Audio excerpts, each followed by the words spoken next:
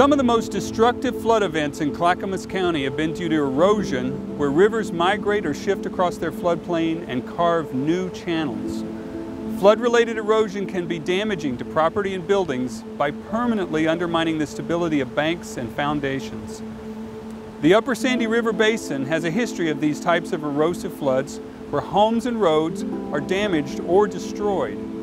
During the 1964 Christmas flood, over 150 homes were completely destroyed by channel migration here in the Upper Sandy Basin.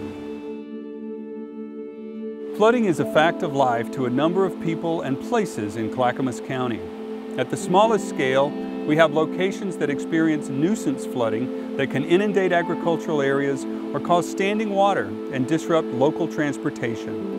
At a medium scale, the county has had 3 presidential declarations in the last 9 years for flood disasters, in 2009, 2011, and in 2015. Each of these events had concentrations of homes and businesses, roads and bridges that were impacted.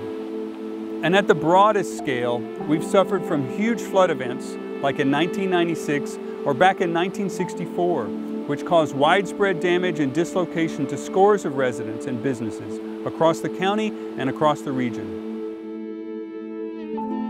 In '96, our eyes were opened wide when we had our first flood. Thinking that this was a 100-year flood, we didn't have to worry about it for another 100 years.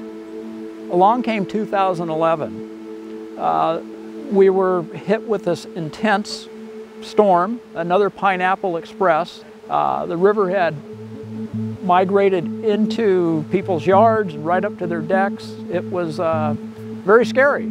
We expected a response from the Army Corps of Engineers or governing agencies that would come to our rescue and build a jetty and make us safe again.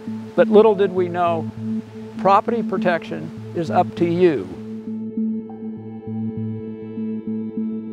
The Sandy is a glacially driven system that starts on 4 glaciers on Mount Hood and gathers, you can see it in the water, that glacial till, it's called, is moving off the glaciers into the upper river and being flushed downstream. So climate change has caused dramatic glacial retreat on Mount Hood and throughout the Northwest. What that does, it's effectively a loaded cannon. So when the winter storms come, you have snow falling, then what's called the Pineapple Express brings rain on top of that snow, causes these large sudden increases in flow of the river and flooding, bank erosion, and channel migration. Climate change means the kind of floods, the kind of high flows that can cause channel migration are likely to happen more often, likely to happen with greater intensity, and because of glacial retreat, they've got more material to move when they do happen. All of that makes the likelihood of channel migration events higher and their severity potentially more intense.